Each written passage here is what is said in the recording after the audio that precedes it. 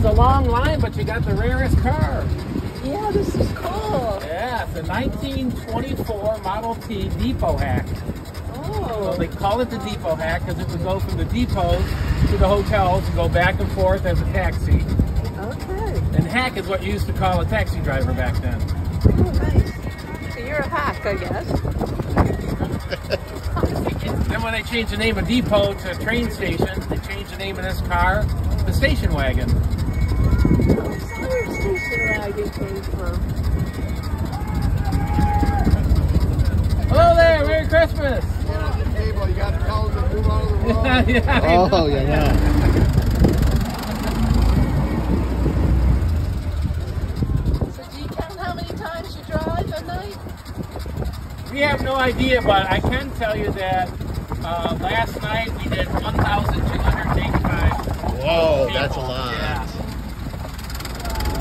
Yeah, I love it though. I mean, I love these cars. I love driving them. And, you know, working here is just beautiful. Fantastic. Are you a car person who likes cars? What's that? Are you a car person? Yeah, I own my own Model T. So Oh, wow, that's I really drive that cool. around all over the place. Yeah, when springtime hits, I'll be out. Nice. Yeah. And I'm getting longer and longer trips in, getting a little more confident in being able to drive it long distance. You don't drive it on 94, do you? No, can't go on the freeways. Top speed's 40. But I did drive to Frankenmuth, which is a couple hundred miles, and it took all day, but it was a lot of fun, you know.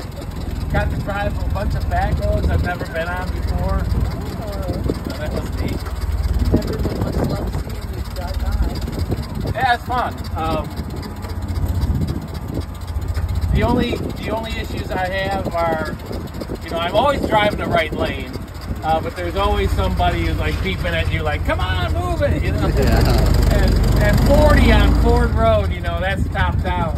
You're doing the best you can, you know.